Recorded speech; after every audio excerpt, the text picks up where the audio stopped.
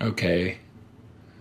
So when I was young, like 7 or 8, really throughout my whole childhood, but especially at that age, I really liked spying on people.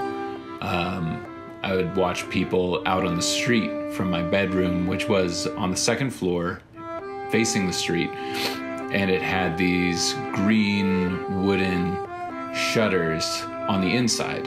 So I could stand there and just open them just a touch and be able to look through, kind of open them all the way. But then in my mind, if I closed them slowly enough, nobody would tell that I was watching them. And so I saw people, having fights. I saw people kind of drinking their coffee while reading the paper on their front porch. And a couple years later, I realized, or found out, was told, I'm not sure exactly how it happened, I needed glasses kind of my whole life, but never, my prescription wasn't strong enough that it was apparent to everybody. But it was strong enough that the people I was spying on were really only like 15 feet away.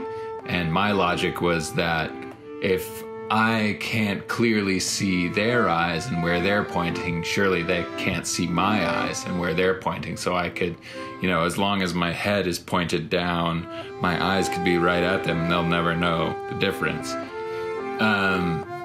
So these two things didn't really connect until a couple years after I had glasses and was seeing how easy it was to see people looking at me and thinking, oh no.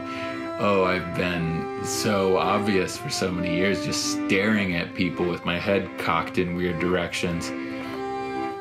And I think that was actually sort of a big shift in my life. I stopped being as open and free with kind of my weirdness, because all of a sudden, I wasn't in this 10-foot bubble of observation. There was 100 feet. Everybody around me could see me, and I felt really naked. But all that said, I am a little better at spying on people now.